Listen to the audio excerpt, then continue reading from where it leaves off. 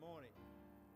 I'd like to welcome you to the Sunday school class here at St. Matthew's Baptist Church. And this morning we are going to be talking about God's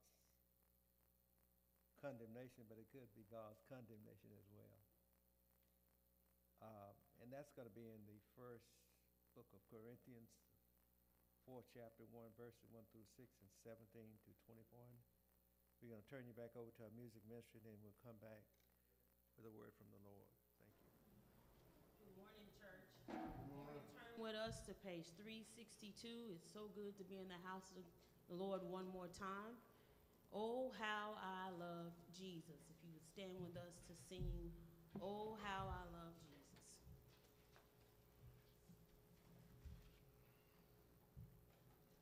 There is a name I love to hear. I love to sing to word. It sounds like music in my ear, the sweetest thing on earth. Oh, oh, oh, how I love Jesus. Oh, how I love Jesus. Oh, how I love Jesus. Because He first loved me. Oh, how I love Jesus. Oh, how I love Jesus.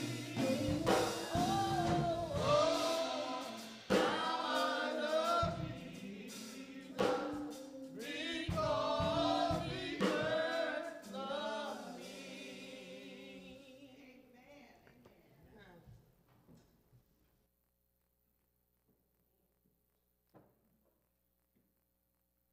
The theme of this morning's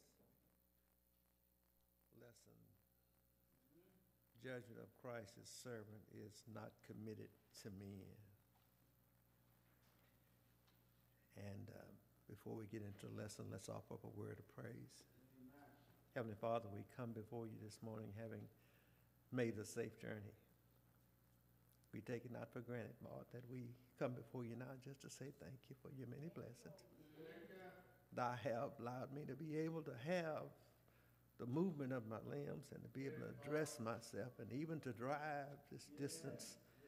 Grateful in my whole Heavenly Father that you have shown me such favor. Now, Lord, I ask you to purge me, Lord, of anything that would keep me from rendering the service unto you, that I may speak only what thus says the Lord. In Christ's name I pray these and all blessings. Amen, amen, and amen. The first verse here says, let a man so count of us as of the ministers of Christ and stewards of the mysteries of God.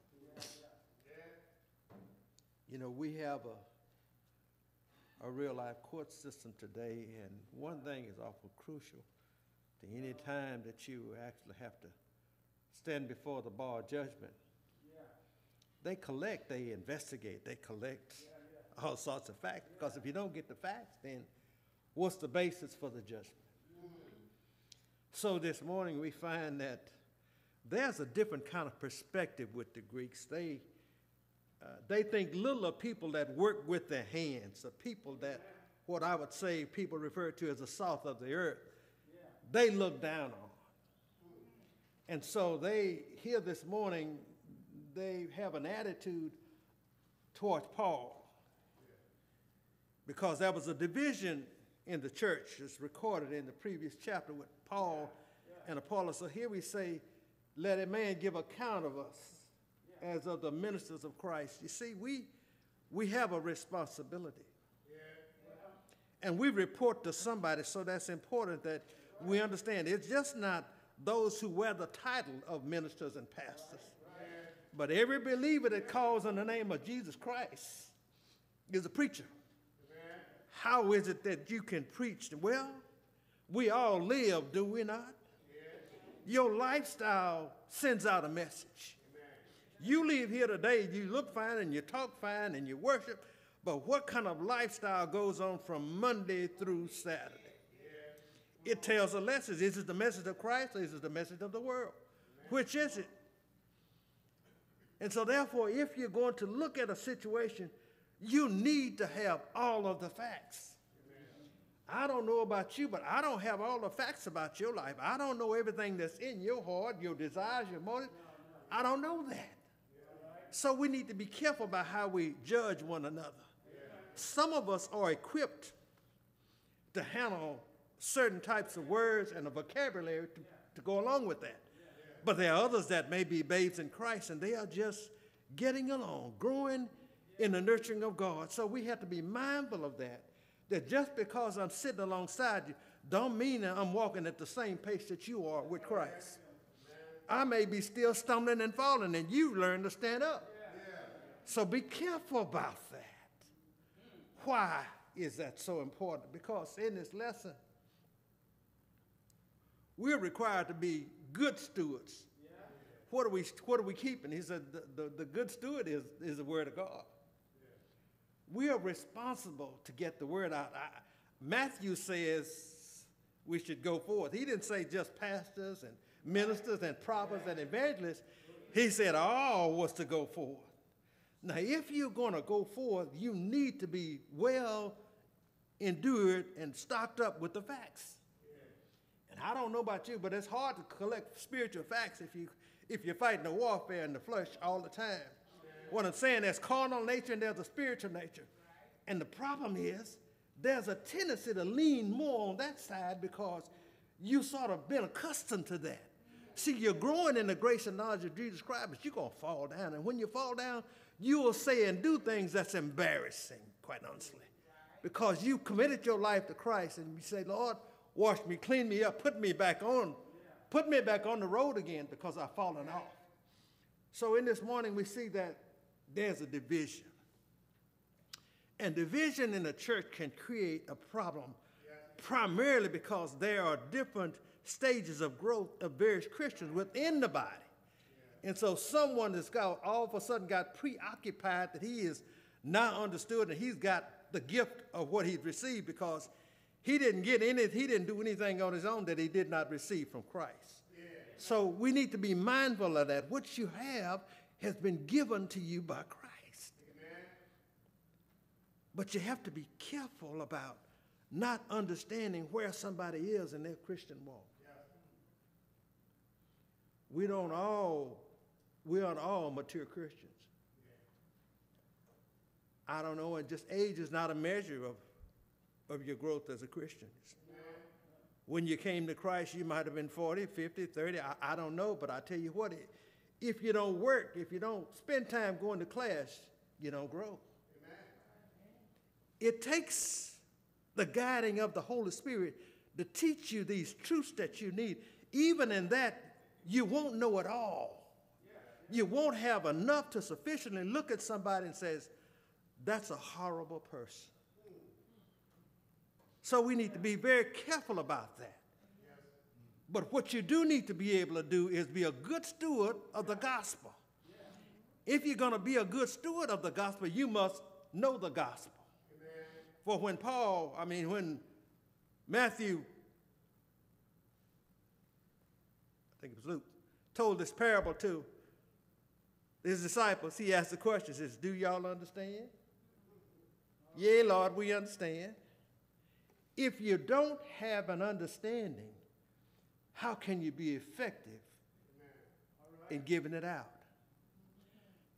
It's not all the pastors or my responsibility to do that. And if the word is going to be spread throughout the world, to every nation, every corner of the world, it's going to take all of us working together to do that. So we would expect, Lord would expect that you leave here Sunday, you grab something that sets in your heart that you can take forward to share with somebody that doesn't know Christ. Because you're in an environment in a dark world, I don't know, I dare say there's probably not 100% Christians on your job. There are not 100% Christians in your neighborhood. You have a wonderful opportunity to reach out, but what is causing you delay, to hold back? I would say that you're not comfortable with the verbiage, with the things that are said. What I'm saying, you have to put it in your own words. You have to learn and be able to speak in your own words. It may not be exact word for Scripture, but if you get the essence of it, you can say it. And that's what it's all about. Some of us not going to get these predestination and all the other terms, propitiation and so on. We may not get that. But ask somebody, Pastor, can you tell me exactly what that means to me on my level? It's so important. So it says, we are stewards of the mysteries. The mysteries are not some puzzle, but it is to those that are outside of Christ. Those who are believers in Christ are the ones who are revealed these mysteries, the mysteries of the gospel. And so we have to be stewards of those mysteries. That we have to make known these things to others as well as ourselves. And so here in this morning's lesson, we find that it is required that a steward be found faithful. You don't have to, there are those of us that are, use the word eloquent, if you will, that are more able to verbalize these things in Scripture. But it doesn't require you to be eloquent. It doesn't require you to be well gifted. He just asks you to be faithful. Faithful, and however you want to tell somebody, if you know what you know, then let not no one discourage you from what you know. But grab a hold of it so you can't let go of it, because you know why? Something like Satan will slip in and say something about your character from the past and say, I remember how you were. You can't be the same person now. But you got to hold on to what you know.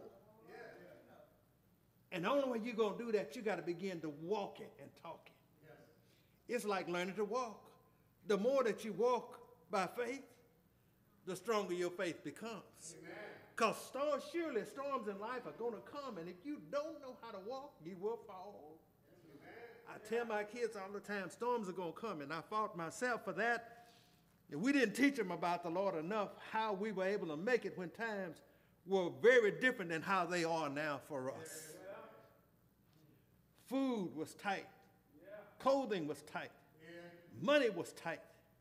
We had inconveniences, but yet conveniences, because the Lord made a way for us. So we able to teach them, and the only way you're going to do that is to have it here. And he talks about not only teach them the new stuff, but we're responsible to teach them the old stuff, because the New Testament formulates so much of the Old Testament. So don't throw aside the Old Testament just thinking you got to be in the New. Because so many of the scriptures are founded and based on things that have come from the Old Testament. So he says, you must be found faithful. But he says, but with me it's very small thing that I should be judged of you, or of man's judgment. You, yea, I judge not mine own self, and for I know nothing against myself, yet I am not hereby justified, but he that judges me is the Lord. These two verses sort of go together, because as I was reading some of the expositor's notes, he called it there, basically, these two verbs encompass three courts. There's a court of there's a lower court. That's the court where you in my court, or I'm in your court. That's the lower court. The next court is this court. He says, yet I am not hereby justified. The next court is the court of conscience. See, we can say we're guilty or we're not guilty. So and then there's this final court, which is the Supreme Court. That's the Almighty Judge's court. So we see in this morning that this mindset about things that come of public opinion that people have of one another. We have to be so careful about that, because we can have itching ears and we listen in, and next thing you know, it's impact our ability to make a solid review of someone's character. So he says, judge not that ye be judged. Got to be careful. We ought to be careful about how we look at other folks. If you could look in my heart and see what only Christ can see, because Jeremiah says he tries the heart, and he searches the heart, and he tries the mind. So he can see it all, and he knows it all. You can't hide it from him, but I can hide it from you, and you can hide it from me. You look nice, and you talk nice, and you talk Christ-like, you talk the right kind of words on Sunday, but what do you do on Monday, Tuesday, Wednesday, and Thursday? Is it the same? You know, when you play hooky, it shows up. It does show up in your lifestyle, because you thought just because I've been saved that you're going to be okay and I don't have to do anything else for the rest of my life.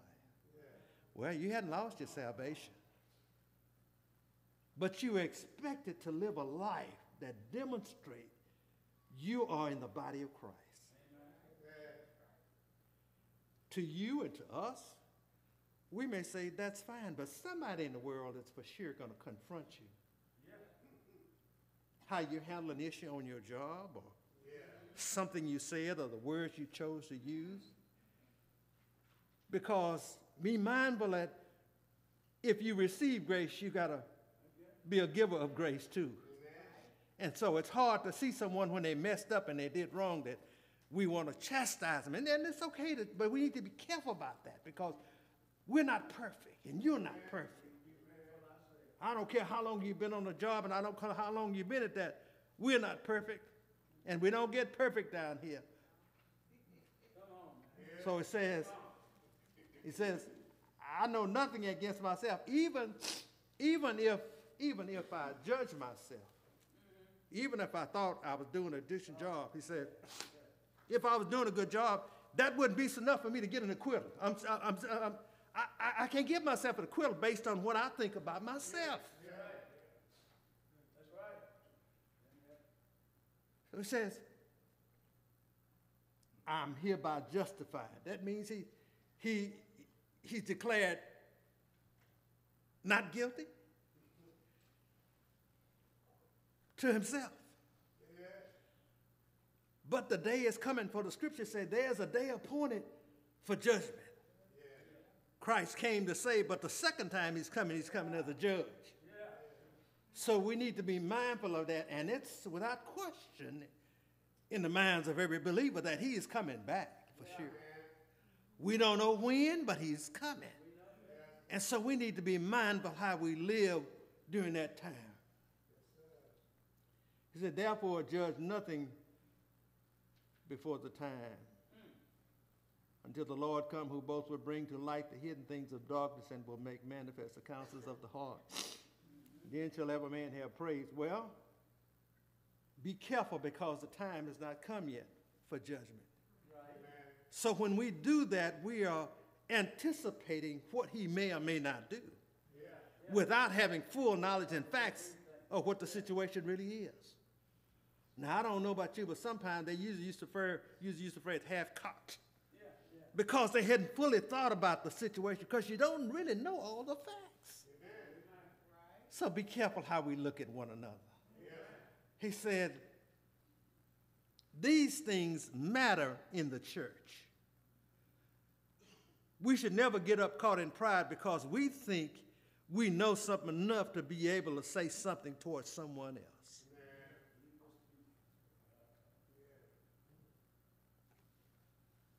Why? Because somebody is just starting to learn how to get up off of their knees and learn how to walk. And they see you all of a sudden, and they get discouraged, because that becomes a stumbling block that someone else is trying to walk for Christ. I'm starting out trying to do my best, and you think you already got it turned down. And so I fall down because I looked at you and it was discouraging. So my walk was shaky. And I wanted you to help steady me while I walked. And I depended on you, because, you see, we're members of one body. So when somebody's not able to walk right, the body is shaky. It's not steady, because you got a youngster there trying to learn how to walk, and he's stumbling, but you way out front he's trying to keep up. He can't do it. He needs you to bring him along with side of you, so that he can learn from you how to walk for Christ. So he says, until the Lord comes, who both will bring light. Light, he is light, so you can't hide from what you've done. You can't hide from the desires or motive you've had in your life. I don't know what they are, but for sure there's one thing. They're going to be lit up.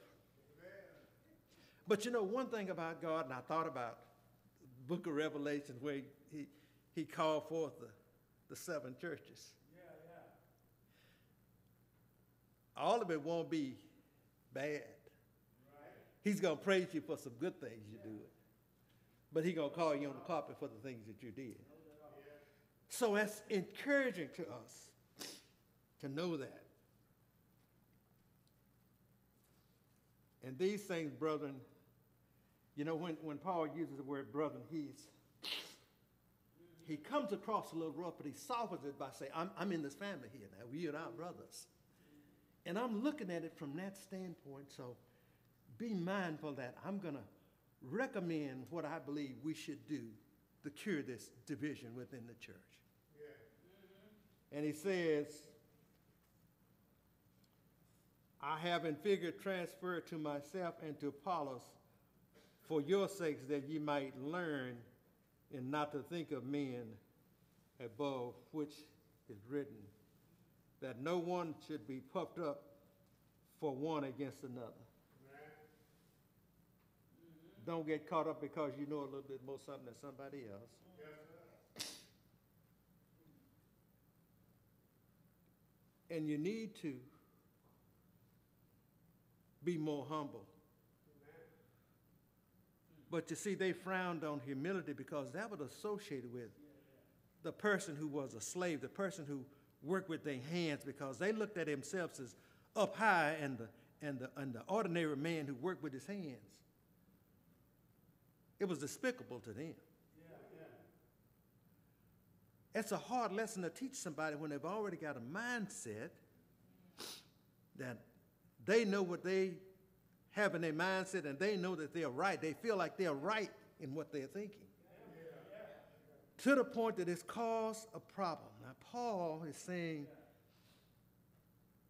if you look at the example that Apollos and I have set for you, that's a good example to take on. Learn from that example. But how do you force feed someone? Because Paul apparently was not necessarily there, and so he sends Timothy. And then that only, and you imagine that you have a difficult with somebody from long distance, and you send somebody else, and they get on your case. You dare not to show your face after what you said to us? And you send Timothy? Hot under the collar. And I would imagine you might have thought that same thing, somebody else, that they said something and have the nerve to say it long distance, and then you send someone else to sort of smooth it out. What'd you say? I want to see him for myself. Why didn't you show up? Was an attitude that they have. And he said, what is it that you have received that you didn't receive from God? So how are you going to get puffed up about anything? Amen.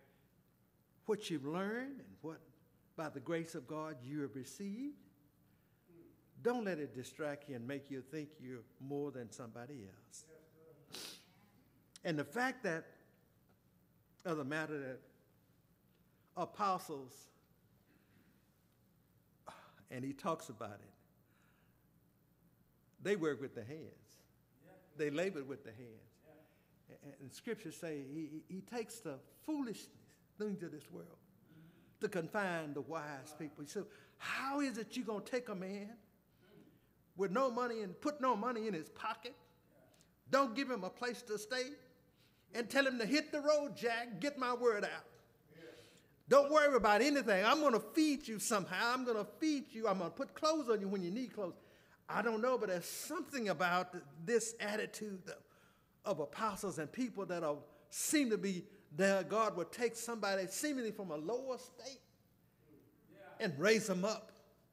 It's almost like if you're in the wrong state of mind, you can't be able to take the word of God and use it, because He has taken some people from backgrounds like fishermen and Paul, a well-educated man, and undoubtedly had some portion of wealth. But yet, God can change any hearts.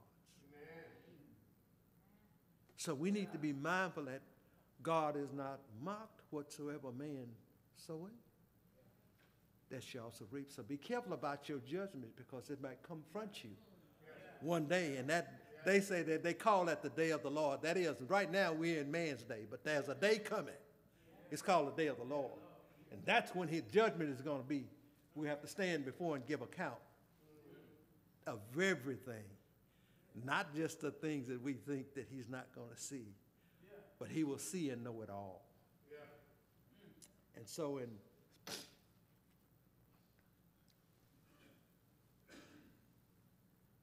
he said, I'm sending Timothy for this call so he can sort of squelch this situation, so he can bring back unity in the faith. But, and he said, he's faithful in the Lord. In other words, Timothy is going to do it the way I would do it. Now, so, and that's really important, because when I was a child, there was a particularity emphasized on the way you did exactly the way you were told to do it. Yeah. And you taught it, and it may not seem the best way for you, but it was always about being obedient. It's like blind obedience, walking by faith, because here he says Timothy is going to teach you just like the ways that, according to the ways that I was. He's not going to be any different. So don't look at me as if I'm some oddity, because the ways that that he's teaching are the ways that I teach everywhere.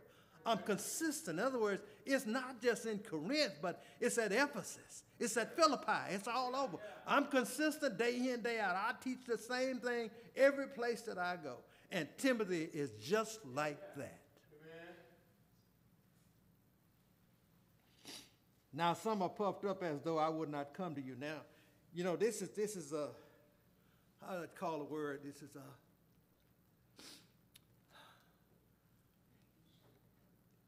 Paul has a way of knowing how to say certain things that don't create additional friction. And here he is careful not to call anyone by name. He knows there are parties that have been causing the problem.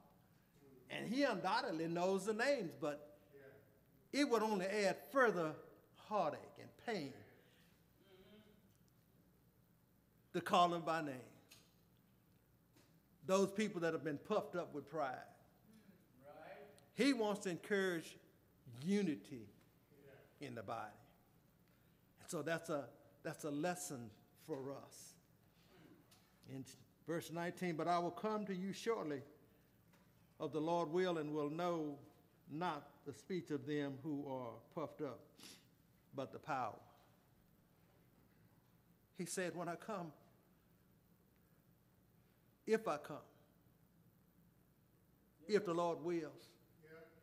And that's so crucial, because I'm guilty of making decisions without knowing whether it's the Lord's will. I say that because we're so accustomed to doing these things that we have learned on the fleshly side. We just carry forward because they seem so ordinary. They seem inconsequential, but it's significant that if you call yourself a servant,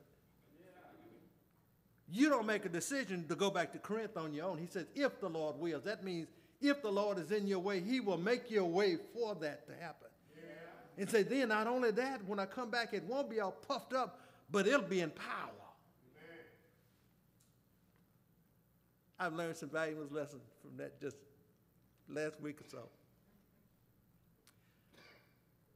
I own some rental property.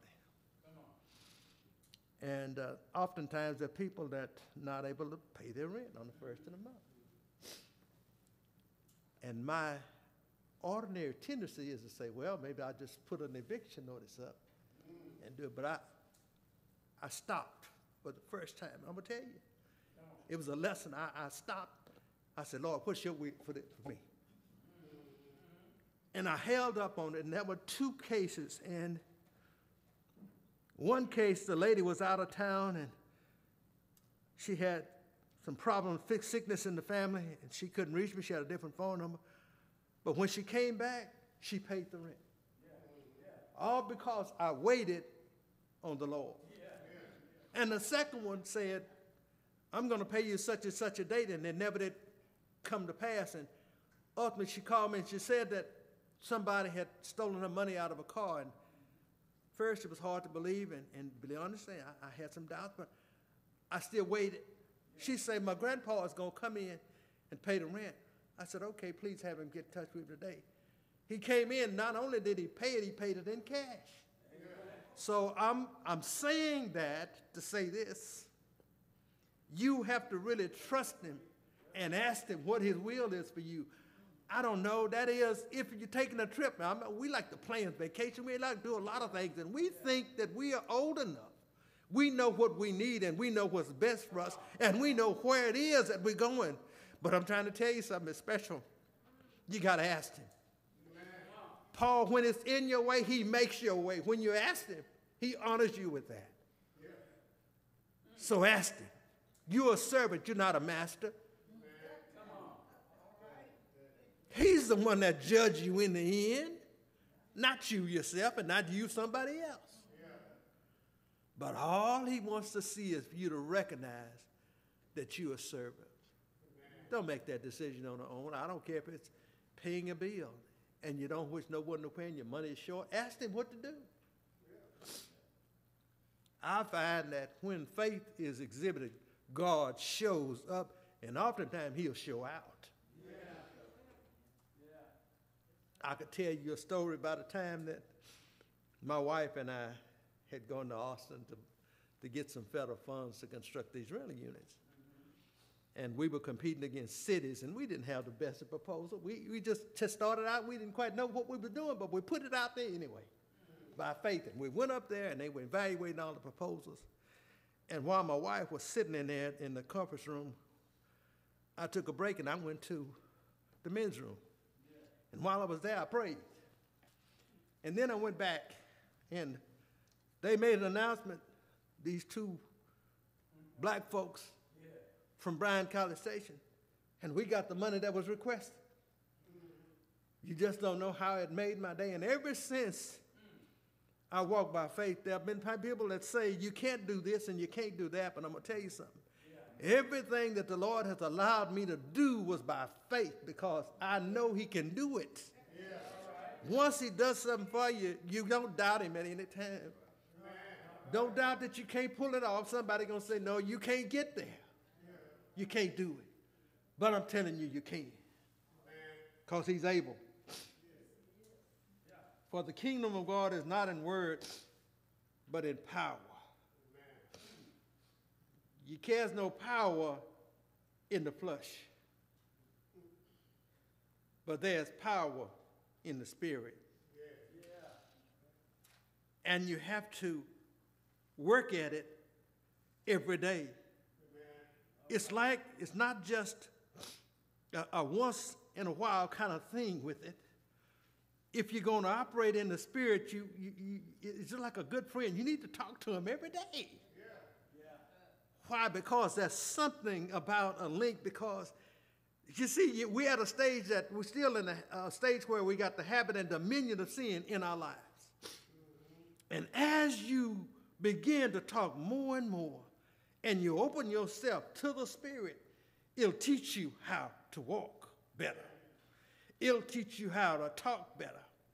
It'll teach you how not to get upset or anxious for anything, but to pray about it all. See what his will is for you in your life. It may seem odd because you practice not doing that for so long, but if you just be obedient, Lord, what is it you want me to do on this situation? And it's okay to admit I don't know, because I really don't know. If you do know, you're leaning on some understanding. It's probably the wrong understanding.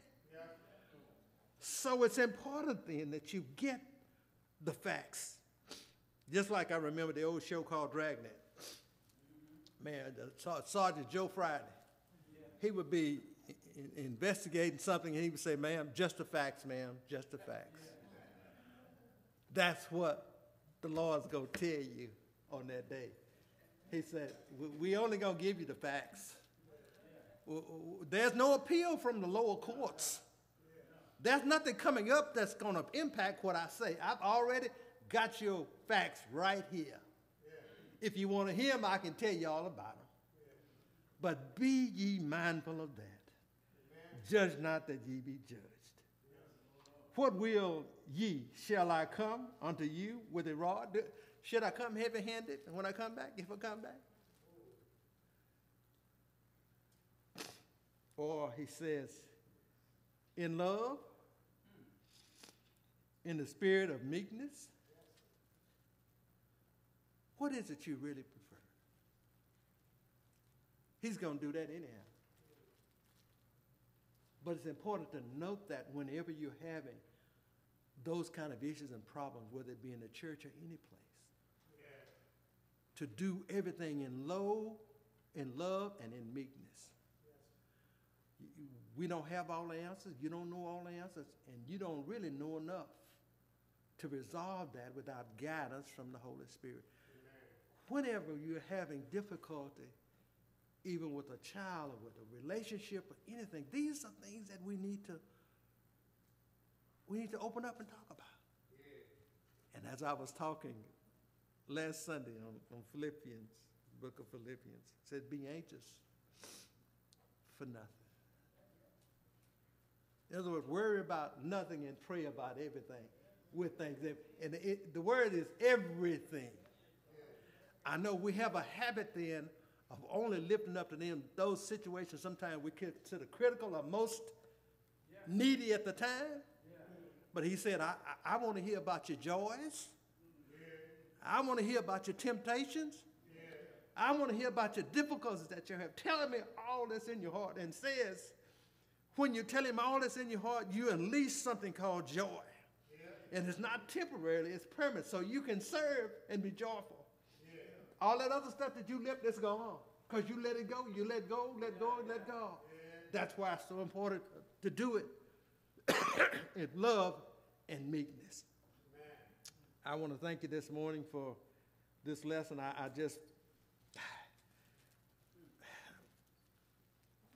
I'm letting go, but I couldn't sleep early this morning because I hadn't finished preparing this right here. But the Lord always rewards me when I prepare. Now, I don't sleep well, I don't eat well when I've got to do something for the Lord. I like to be just empty so he can fill me up in essence. And so these pages this morning, I said to myself, I said, why do I go through this every single time? But I have learned, and that he does that for me. Yeah. And why should I not prepare well? And I'm dedicated. You have to be dedicated. You have to be dedicated to him. And know that he is going to do what's best for you all the time. And every day, if you let him, just ask him. But when you do, believe that he can and know that he can and let it go. Now, if something is so critical that you think, well, what have I got to do it today? Don't. See, that's the problem. You got to wait on the Lord. The scripture tells you to wait on him. Are you ready for what he is going to send forth? The spiritual blessing that you can access from the heavenly, you may not really be prepared to receive. And so the waiting could be a shade longer than what you anticipate. Amen. So you need to be mindful of that. Be ready at all times to receive it. Practice it. Make it a habit. Work on it every single day. Yeah. I'm going to have a word of prayer. We'll close for today. Heavenly Father, it's been a wonderful thing that you have continue to work on me to let go and that you have it. And I thank you, Father, that you continue to honor me at your spirit in my life. And that you would allow me to truly depend on you to say what does would be said. Yeah. I haven't always done that, Lord. I've always had a little leaning to depending on what you allow me to use man's wisdom to prepare. But you show me right now, Father, and so many other times that it truly is foolishness. All we have to do is ask of thee, and I will provide. We're thankful, Father, for the fellowship and friendship of so many, and we thank you this morning for this Sunday school class. And we pray, Heavenly Father, God, that there was a blessing in it for everybody that's here and in the shout of my voice. These are all blessings we pray in thy Son's name. Amen, amen, and amen.